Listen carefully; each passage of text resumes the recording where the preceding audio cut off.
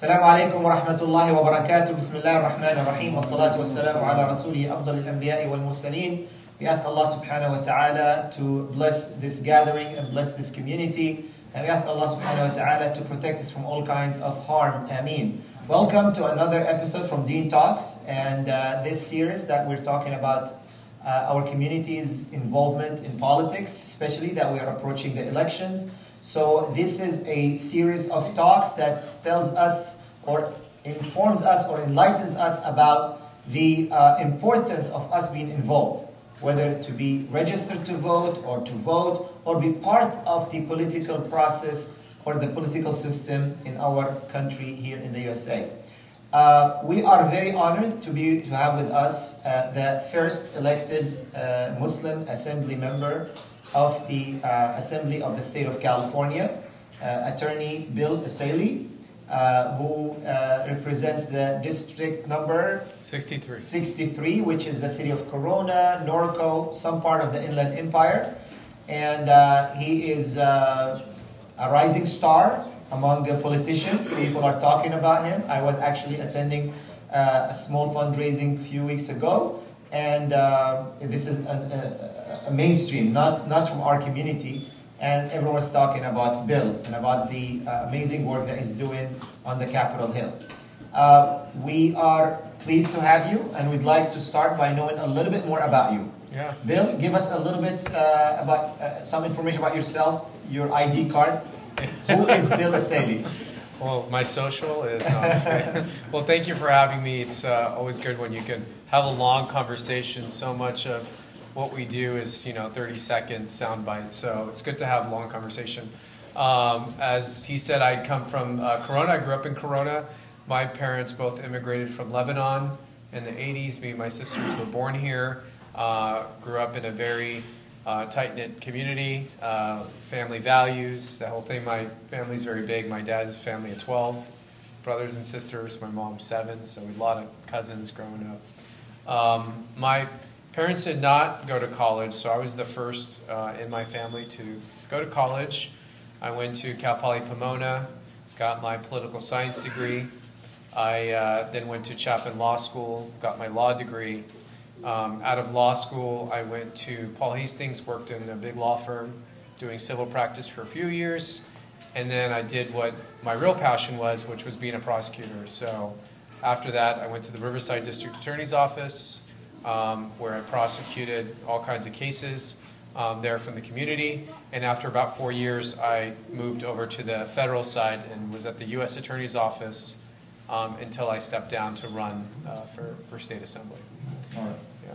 When did you run for the State Assembly? So the first time I ran was in 2018. It was a very competitive race. The registration's very close between Republican and Democrats, and if they don't know yet, I'm a Republican. So I was running against the Democrat there, and it was very close. I did not win that first time that year.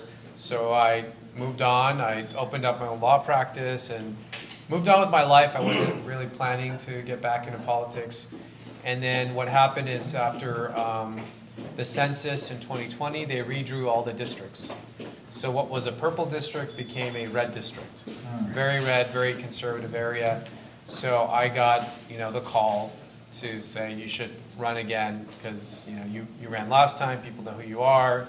You did really well. So it's your opportunity to run. So I ran in 2022, and that's the year I got elected to, and I'm in my first term in the legislature. Beautiful.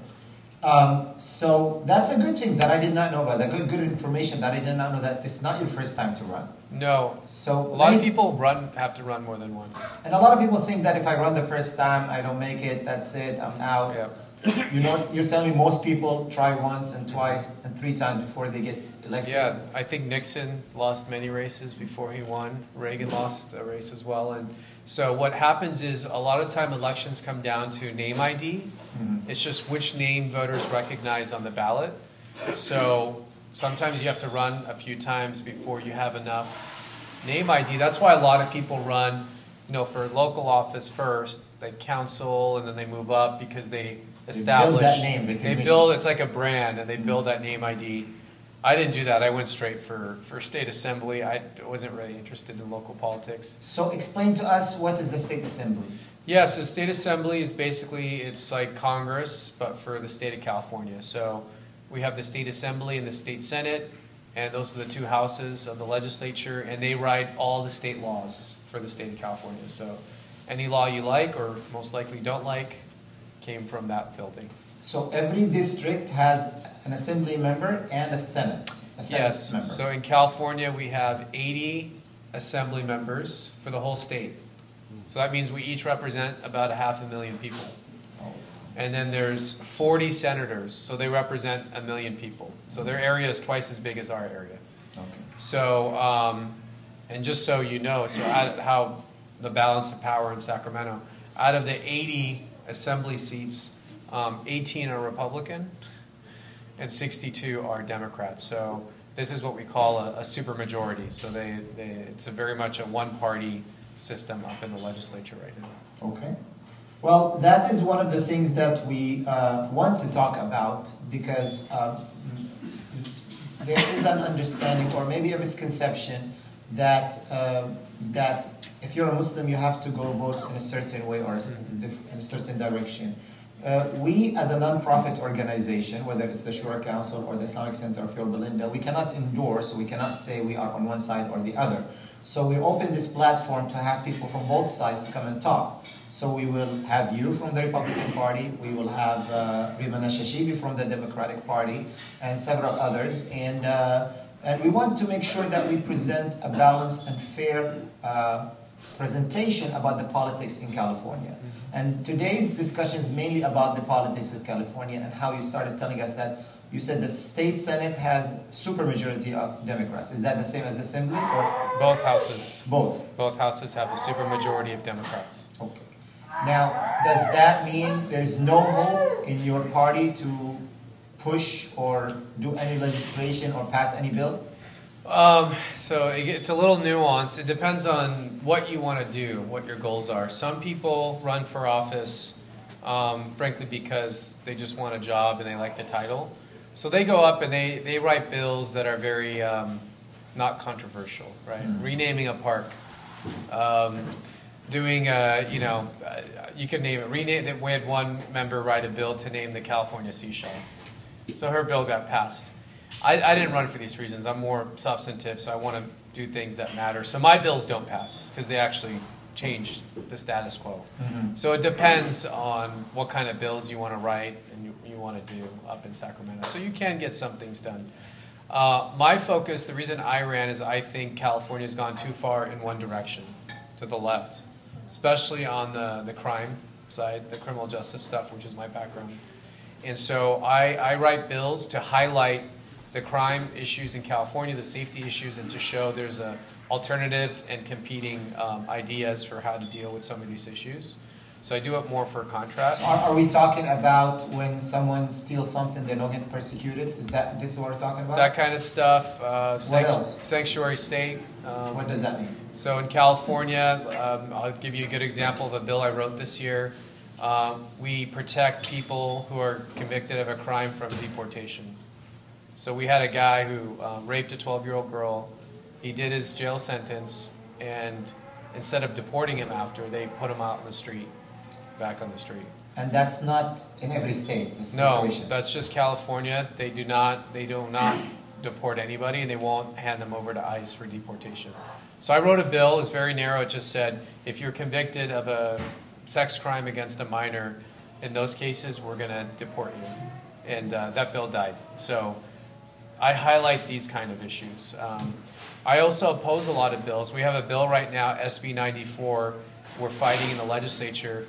A lot of people who committed murder with special circumstances got life without parole. So now they want to make these people eligible for parole after 25 years. So we think that's a mistake. If you've killed more than one person and the jury sentenced you to life, I don't think you should get out. So this is a big bill the Democrats are pushing right now to give these people parole opportunity to get out of prison. Like the Menendez brothers, if you remember them. Yeah. So Okay. that sort of stuff.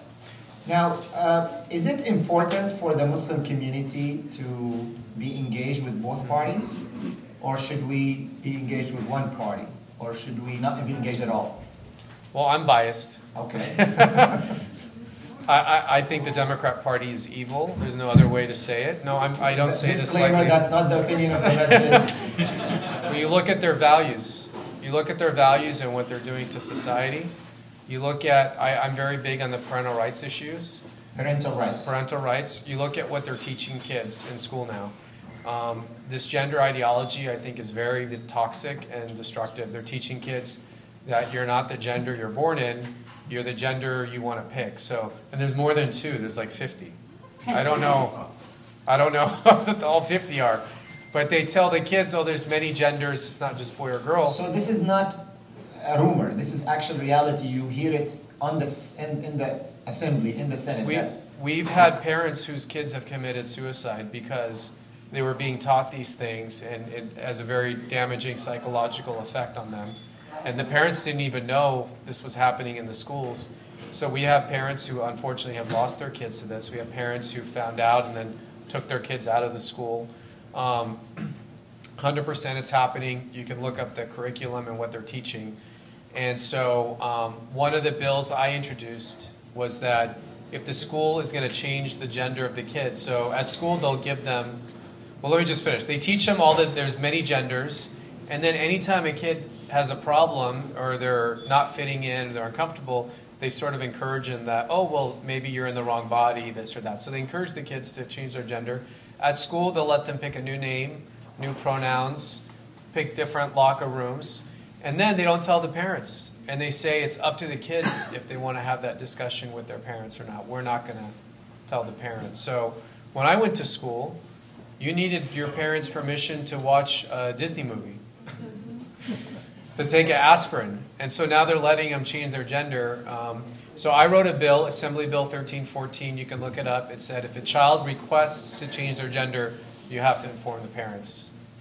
And this was met with, I mean, you could read what they wrote about. So what is the reasoning behind that? Why some state senate would say, no, that's a bad idea? The Democrats believe that that is, they call it outing. So they're saying, you're outing these kids. These kids are transgender. You're getting them into trouble. Exactly. These kids are transgender. Their parents are going to hurt them, abuse them, evict them, everything. But let's also, I mean, face it that the other side is a little bit more, we try to create more social justice, more equality between people, does not have much racism and hatred. We as a Muslim community, we kind of suffer from the bad mouthing or bad talks about us from the Republican Party. How do you manage that yourself? I don't personally see that. I tell you, I get more racist comments, and it's not comments from the Democrats. It's condescension. They're condescending, and it's backhanded racism. Mm-hmm. So when I campaign, my name is Bilal. On all the mail, you know, I go by Bill, but all the mail against me, they put Bilal Ali Essayli on the mail because they wanted to highlight to the public that I was, you know, Muslim and foreigner and all this stuff. So the Democrats are not beneath it either. If the only thing they care about is winning and power, and they'll do what it takes to win. So we are not the party of racists. We're the party of Abraham Lincoln, who was the first Republican. Republicans fought to free the slaves. We're the party of emancipation. Mm-hmm. We fought for the civil rights movement. It was the Democrats that blocked the Civil Rights Act. Democrats have a history of being racist. Look at the comments Joe Biden has made about black people and the terms he used against them. But no one can hide the comments that Donald Trump was making. I mean, if you want to give the Oscar for a racist president. What did he say? Oh, I mean, you tell me. I don't. I have not heard Donald Trump make any racist comments directly. I think what happens is the media. When he said, see, that's that uproar. Yeah. Well, tell me the comment. I haven't heard it. I mean, he said, for example, we're not going to allow Muslims to enter the country. Okay. That's not a comment, and that's not what he said. Uh-huh. What they did is there was a list of countries where we can't verify people's identity from, because the country doesn't have enough systems in place, security in place. Hold on. This was during ISIS and all this stuff going on. Countries like Syria, where there was no system in place to confirm people's identity. So it wasn't about Muslim countries. It was about countries where you couldn't verify people's identity. They were worried about letting someone in who might be See, a terrorist. but these kind of comments, that the person who's ignorant, I'll tell you a personal story that happened with me. The day Donald Trump got on the podium and he said, we're not going to allow what we understood Muslims to enter the country, and they call it the Muslim ban. Even the though media called it the Muslim ban. Trump didn't call it the Muslim ban. But the next day, someone pulls a knife on my wife and tells her, I don't trust you, I want you out of this country. So you can see how these kinds of words could get into someone who's ignorant and someone who's... How do you know they were Republican? we don't know. I mean, exactly. Be, yeah. There are racist people, absolutely. But so you strongly believe that Muslims should be engaged with the Republican Party? If you as a Muslim have values and principles, traditional values and principles, I don't understand how you support a party that all they do every day up in Sacramento, they push bills to promote abortion. They don't, no limits on abortion. They want to rip the kids out of the pregnant woman's body, no questions asked. They want to destroy, this gender business. They want to destroy the kids' perceptions of gender, traditional gender roles, male and female. I mean, they're destroying the family unit. They're unleashing crime onto the street. They've unleashed half the prisoners in our state prison. We had 180 prisoners. We have 90,000 prisoners now. I had a woman in my district in Walmart. She was working. She's 60 years old. Some guy just got out of prison on parole. He felt like, he didn't like being out. He wanted to go back to prison. He got a knife and stabbed her and killed her because he wanted to go back to prison. So I have a hard time understanding how anyone supports these policies. I don't understand it. A lot of it is what you said. The media characterizes one party as racist and bigoted, and the Democrats as your saviors. I hope people will start doing their own independent thinking and assessments and judge not by words, but by actions. You want to talk about Donald Trump? One thing Donald Trump did not do is start a war in the Middle East. I remember this very clearly. Every president, and by the way, it's not so much about the president, it's about the system, the American system and the military-industrial complex loves war because they make a lot of money off of it. Okay? Both sides, Democrat, Republican. Trump was the first president who resisted starting a war, and they wanted him to. He pulled out of Syria. He did not start a war with Iran, even though they wanted him to. He ended the whole ISIS thing, went away in like a few months. And if you remember, his first defense secretary, Mad Dog Mattis, you guys remember this guy? He resigned. Why did he resign? He resigned because Trump pulled the troops out of Syria. He said, if you pull those troops out, I'm going to quit. He said, goodbye.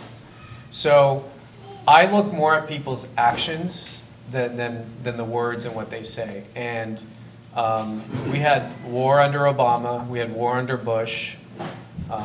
War under Joe Biden. You could see the result of this administration, this policy. Just turn on the TV.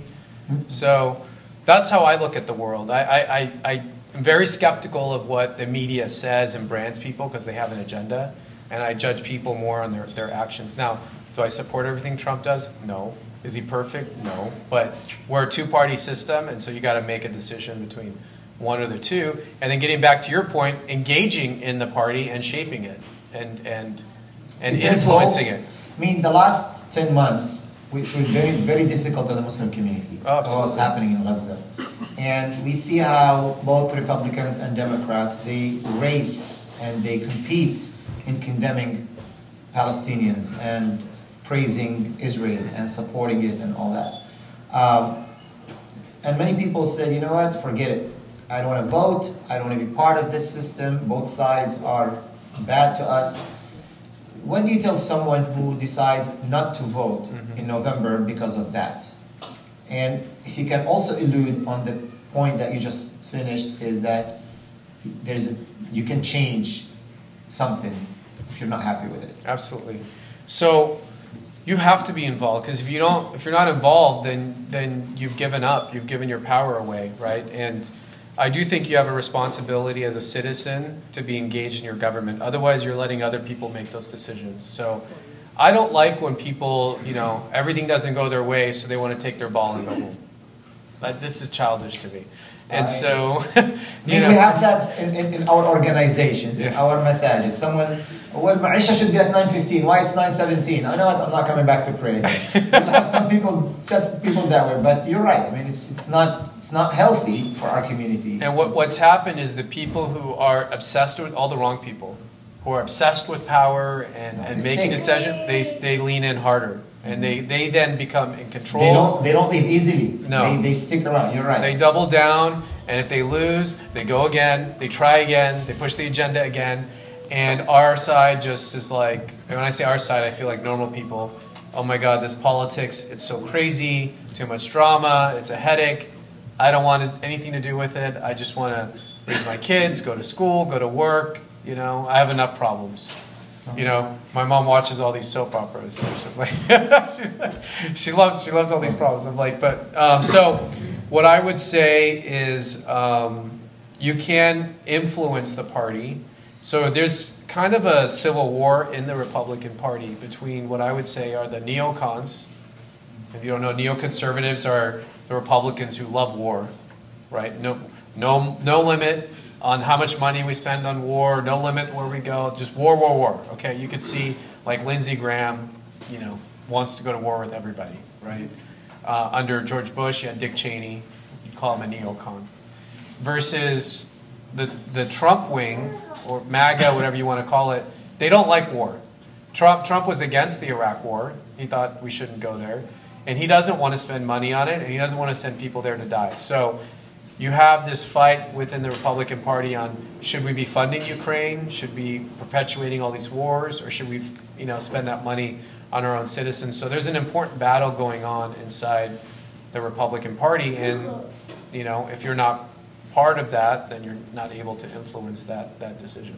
Okay. When you decided to run as a Republican, I mean, you've always been a Republican. You didn't just decide, okay, let me, right? I mean, I think as a kid growing up, I was like, oh, maybe I'm a Democrat and I'm independent. And then I would say when Arnold ran for governor, I think that's when I decided I was a Republican because I liked his movies. I liked what he was running for. He does have good movies. But I like the idea. I mean, when I had my campaign office, I had a lot of interns that had kids, and I'd talk to the high school kids and I let them ask me questions. The question I get all the time is, what's the difference between a Republican and a Democrat?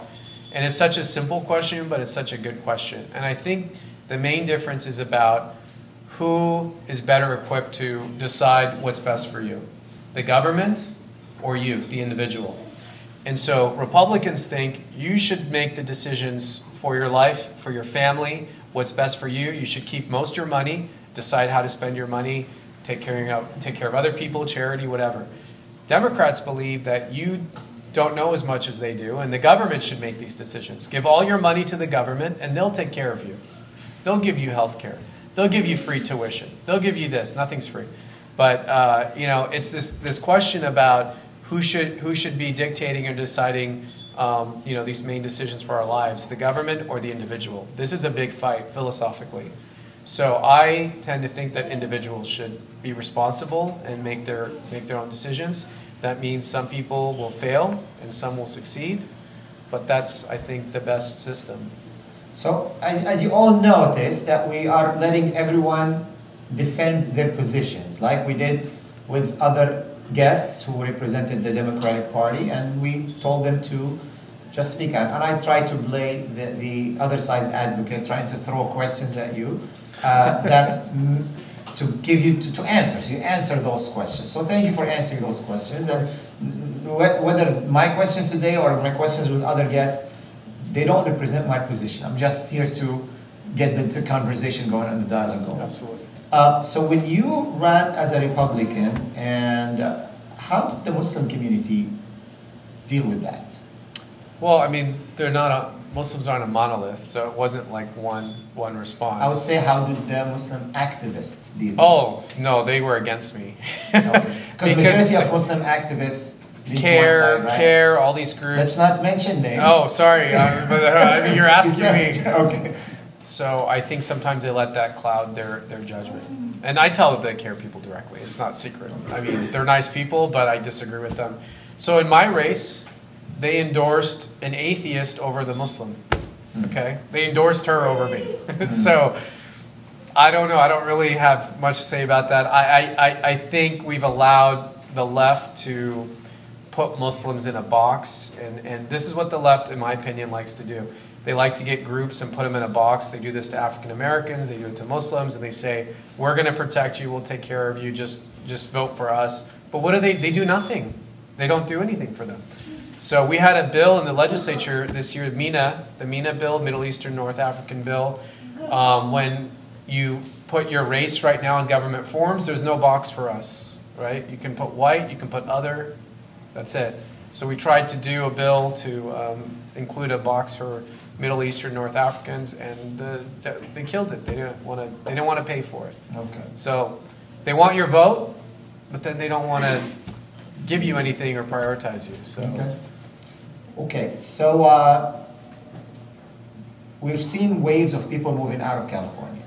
Yes. Whether Muslims or non-Muslims, they're moving. A lot of the Christian communities go into cities where they can practice their faith better, like Idaho, Arizona, Texas. And a lot of people are leaving, not just because of their family values, but also for financial reasons. Yes. High taxation and more employers' rights or friendly states for employers and businesses. And what do you think of that? What do you think of when people say that? What do you think? Well, I think in our system of government, the United States, our founding fathers set it up so that way people could vote with their feet. So the states were supposed to be different experiments, 50 different experiments going on at the same time. And people would move depending on which states were serving them better or not. So when people move, it's an indication that something's not going right here. This isn't going well. The government isn't functioning well. We're getting out. We're going to go to Florida, Arizona, Nevada, wherever. So it means the government's failing. So who's been running the government in California? Arnold left in 2010. He's the last Republican that had any say or any power. So Democrats have been running it for 24, 25 years with no single Republican. But you ask them who's to blame, and they say Trump for everything. So to me, when you see people leave, it means the government's failing. The policies are hostile to individuals. They're hostile to companies.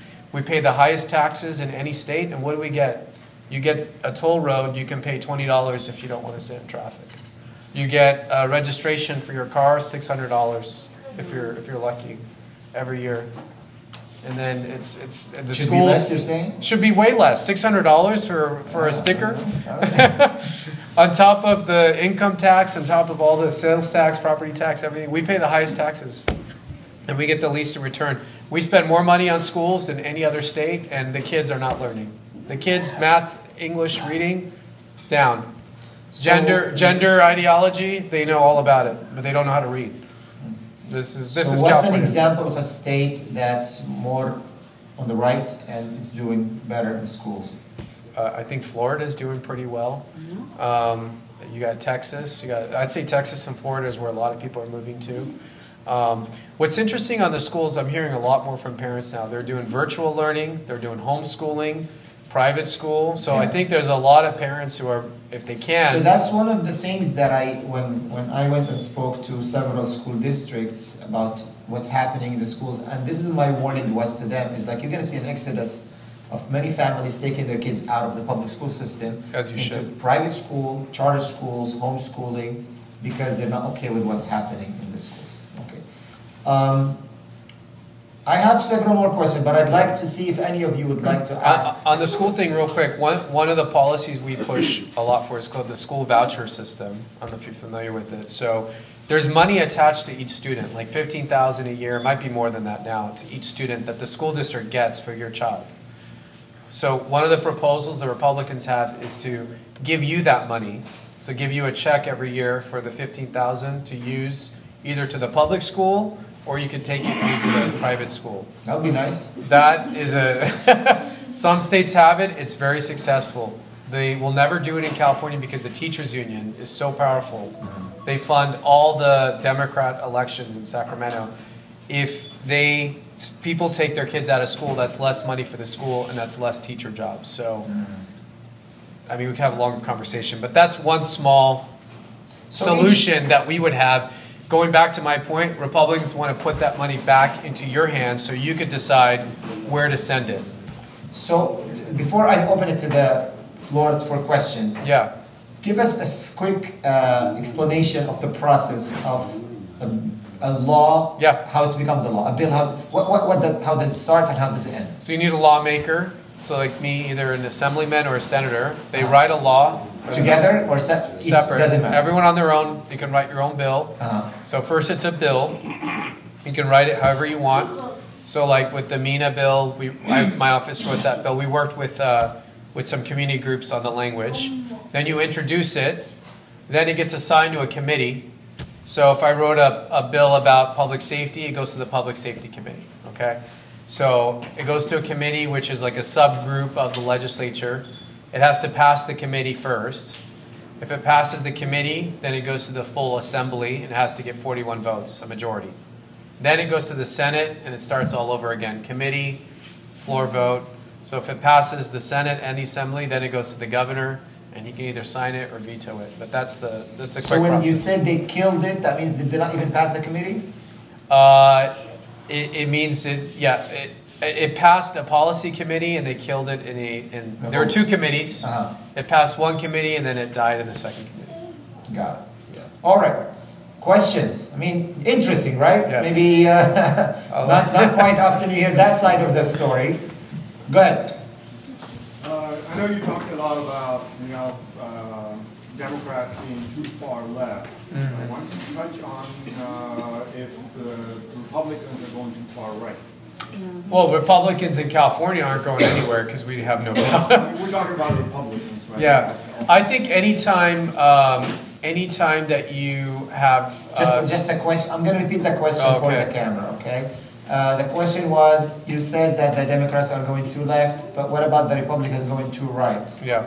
That question to me, there's no such thing as too right, because if you look at what the Republicans want, they want to preserve the status quo. They want to reserve the Constitution and the government as it was intended. So we're not trying to accumulate more power and do more things. We're trying to do less things and roll back the policies. One of the things that Trump said he wants to do if elected is get rid of the federal Department of Education. Save all that money, send it to the states. I mean, why is the federal government involved in public education? We're not, So they want to get less government out of your lives. Now, there are some states where they have a supermajority on the Republican side, and I think that's a bad thing too. I think anytime you have supermajorities, it's not good. You want there to be some check and balance. So that way, if they go too far on an issue, then there's someone there to sort of pull them back a little bit and say, no, that's too much, let's bring it in. California, to break the supermajority, we would need to win 9 seats. And what that would allow us to do is they need 2/3 to pass a tax increase or to do a constitutional amendment. So if we broke the supermajority, we could stop them from raising taxes, for example. That's something we'd be able to do. But, I mean, if you have something in mind about where Republicans have gone too far? No, I just feel that there's no mediocrity anymore. I mean, there's Republicans are going one way and Democrats are going the other way. The gender thing in schools is, completely off the balance. But not giving women abortion rights, I think that should be a personal choice, right? But that goes by state, it doesn't go by Republicans. But that's the way the Republicans seem to be. Yeah, I think most Republican laws in that, I don't think there's any states where they've outlawed abortion completely, but some states say after so many weeks, 12 weeks, 13 weeks, that's when they say that's too late, So, but I mean, in California, that's not an issue. So, yeah. Thank you. Go ahead. You had your hand up. Yes. Well, first of all, thank you for coming. You're welcome. We appreciate your input. I'm just kind of baffled by the fact the way you I commend you for defending Donald Trump's words when he came in and said the Muslim bans, loud and clear. There was no ambiguity about that whatsoever. Now I understand the security reasons whatsoever, and what have you. There could be a lot of different ways that policy could have been handled. First of all, he doesn't have to come in and say A, B, C, these 7 Muslim countries are not allowed to come in. Anyway, second thing, you said something in the fact that he didn't start any wars. Well, he didn't have to start any wars at all. He just went to the top of the hills in Gaza or Palestine and said, Graham standing on his side and said, oh yeah, this piece of land is yours. Jerusalem is recognized as your capital. He didn't ask anybody. We didn't, I have voted both sides. I have voted from Carter to Reagan, Bill Clinton to Bush. Now Bush is the one who was a Republican. He said Republicans are not in for a fight, but Republicans are the ones that started fights. Neocons was one of the groups. Yeah. Dick Cheney was known. When Bush picked the Dick Cheney and I forget the name of the defense minister. They were known. Rumsfeld or whatever. Yeah. So everybody knew about it. There was do you have a question? Nobody had. Now, tell me something that when we look at the Democrats or Republicans, where does the Muslim community stand? I mean, who you think, in your opinion, since you are a Republican, that there is a room for Muslim community to be part of that and go forward? I really believe it's the Republican Party, because especially with Donald Trump. I mean, you look at his daughter, Tiffany Trump, her husband is Lebanese. And so... Yeah, but no, Tiffany what does Trump. That mean? What does that mean? Tiffany Trump, not Ivanka. No. I'm just saying, let me finish Tiffany Trump. What's the first country Trump visited after he got elected? Saudi Arabia. For very first country. All of them go there for Hajj. Obama did that. He went to the very first country. He didn't go to Israel. He went to Saudi Arabia. I do remember when he moved the embassy. And do you remember what he said to Palestine at the time he moved the embassy? Yeah, but what he Hold said, on. Do you remember what he said to? What he said. What did he say to Palestine? What did he say to Palestine when he moved the embassy? He said, "If you make a peace deal, I'll put your embassy in Jerusalem as well." Yeah, but how was he was being very clear. The Palestine thing, we have a long conversation, but there has to be a peace deal. I think so. You're not going to resolve this conflict with a war. I mean, we all believe that. There has to be a peace deal. So he said, if you want to come to the table and have a peace deal, I will put the Palestine embassy in Jerusalem as well. It's not exclusive for one side or the other. He also did the Abraham Accords. The Abraham Accords, So within the Muslim community, there's a lot of skepticism about the Abraham Accords. There's a lot of major concerns about the accord itself and the things that are happening. So if you go and say this is something that we thank Trump for doing it, you're going to see a lot of well, to me, it's an indication that he wants to find a way to find peace and do deals. So he's not out funding wars. He's out trying to look, Trump, he's not ideological. Okay, he's not. I don't think he thinks of things like in a religious way or like he's got like this agenda. He's a deal maker. He's a business guy, and I think he's a deal maker. So for me, I can work with someone who wants to do a deal, okay? Because he's not driven by some other radical ideology. What do you have? The Democrat Party. You have Biden and Kamala. What are they doing? I mean, they've perpetuated this war for the last almost a year now. No solution. They're funding. They give Israel everything they want. So why is that alternative better? I think at least with Trump, you have a chance. You saw the movement within the community. Oh, yeah. Where the rejection to support Joe Biden and the nickname that was given to him, Genocide Joe, that's clear. That's clear with it. But you'll see that majority of the Muslim community who are really upset with Biden, who used to be a voter for him, they're saying we're not going to vote him, but they don't say we're going to vote to the other side. They say we're going to abstain or we're going to vote third party. And that's a question last week we answered it, or last month we answered it in the last session. Go ahead, sister. You have a question? Assalamu alaikum. Just to inject a little, you're kind of offense, but you're kind of going against your own words. Didn't you just say a couple of minutes ago that I don't look at words, I look at actions? Yes. And so when you just said a little, like, when answering his question, you stated that, look what Trump said. But see, that's what I was saying. you could talk the talk, but not everybody can walk the walk. So Trump he will say whatever it takes, just like pretty much any other politician in the world, will say whatever it takes to get the vote, but once you get it, then it's kind of like, it's like the thrill of the chase. You get what you want and then you forget. But, that being said, I want to add something to that, if you don't mind.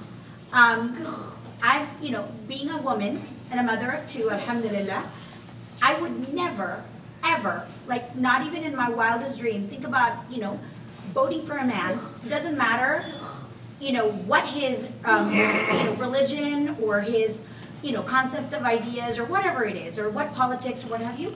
Somebody that treats a woman, especially a person that came out of a woman, with the vile things that he says about us. I mean, I'm sorry, with all due respect.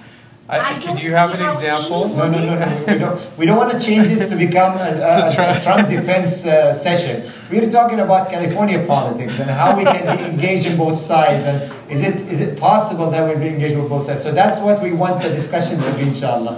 So we got your point. Very, very valid point. So vote for a woman. Hold on. So vote for a woman who had an affair with Willie Brown to start her political career. She ruined a family to start her own political career. So if that's who you prefer to vote for, that's fine. I'm just saying I'm not in the moral business.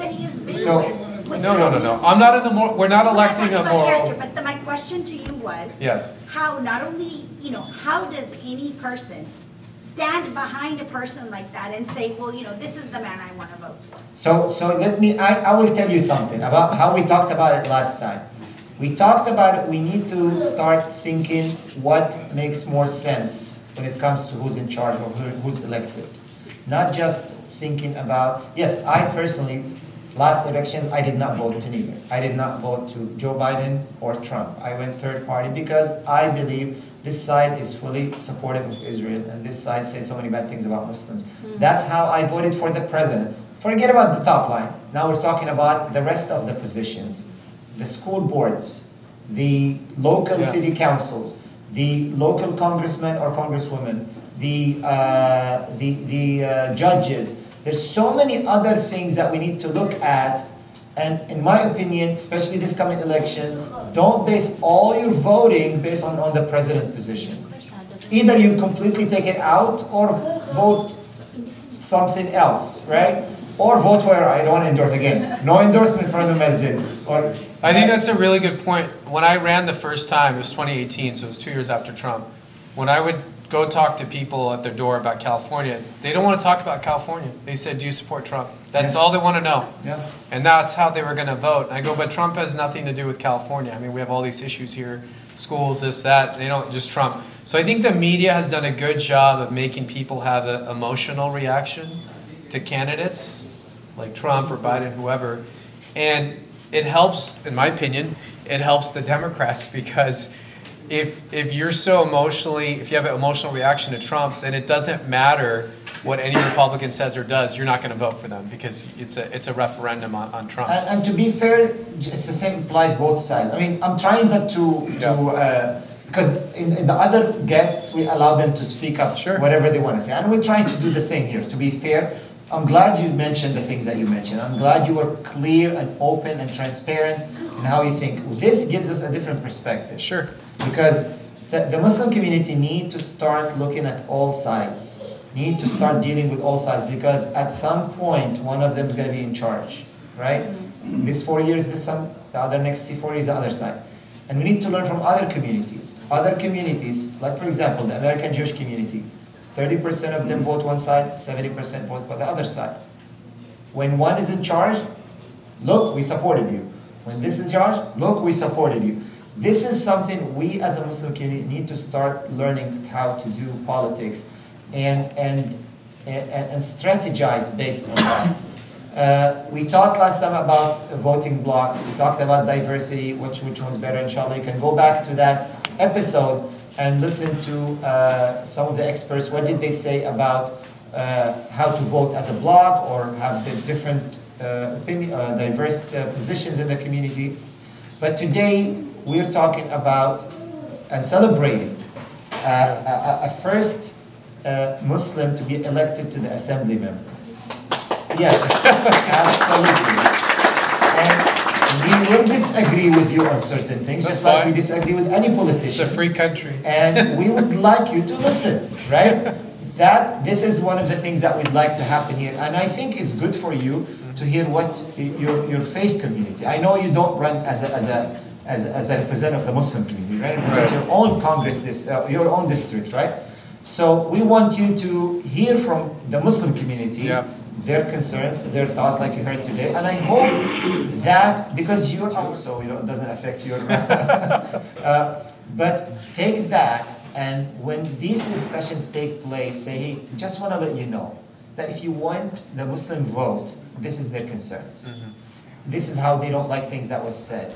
We want you to let them hear us, what we said today, and what others could give you feedback later on, to hopefully influence some of the positions and the words and the addresses. I have to be honest with you, no one talks about the Muslim vote because they haven't established themselves as a power in politics. Now, I think what happened in Michigan is a big deal. That was the first time I saw Muslims say, we're not voting for Democrats anymore. And they got scared, right? Absolutely. The Democrat Party, they got scared, they got listened. So I think that's why what I'm saying, I'm not telling you, vote for Trump or this or that, but don't give blind allegiance to one party. Yes. Make them work for your vote. And like I said, you're not going to like things from both parties, but make a practical decision of which you think is going to be best for the community, yourself, your family. So, I look at things like AIPAC. AIPAC is very good at supporting both sides. that's what we're saying. They don't care who wins, Republican or Democrat, because they've entrenched themselves, they've established themselves that they're going to get support from either side, right? So that's why I think it's a mistake for Muslims to just be Democrats, because then they take you for granted. They don't talk about you. They're not worried about losing your vote. So what happened in Michigan, I remember in the beginning of what's happening in Gaza, we had several meetings with Congress members, and they were so annoyingly dismissive for our concerns. After what happened in Michigan, Congress members start calling us, let's meet, let's talk, what's your concern, what can we do for you? That made a big difference. And why did it make it made a difference? Because Michigan is a swing state. Yeah. Kamala can't win without Michigan. So all of a sudden now they care, right? Absolutely. So withhold your power. I don't believe in third parties. It doesn't work in America. We're a two-party system. We don't have a parliament where you can put different parties together to create a governing coalition. We are two parties. So I think if you vote third party, you're kind of throwing your vote away. I think you should be willing to cross party lines more often. And then and also organizing better. I know we have Muslim Day at the Capitol, so making that bigger, more meaningful. And I have to be honest with you, AIPAC's very good at raising money and fundraising. So that's another thing that I don't see the Muslim community do much of, to be honest with you. we do it like we invite them to our house, we give them a check, we take a picture, and that's it. I think we can go home with these three things. Do not have blind allegiance to any party. Go vote for those who are willing to serve you and listen to your voices. Number 2, be engaged. Don't say, I'm not going to get involved, I'm not going to vote. Be engaged, because that makes a difference. And number 3, we need to also use our financial power to make a difference. So we were very honored to have you. This with was us. fun. And hopefully we'll have you again. Anytime. We wish you all the best in the coming elections. Thank you. And this is your masjid. Anytime you like to come, you're more than welcome to visit.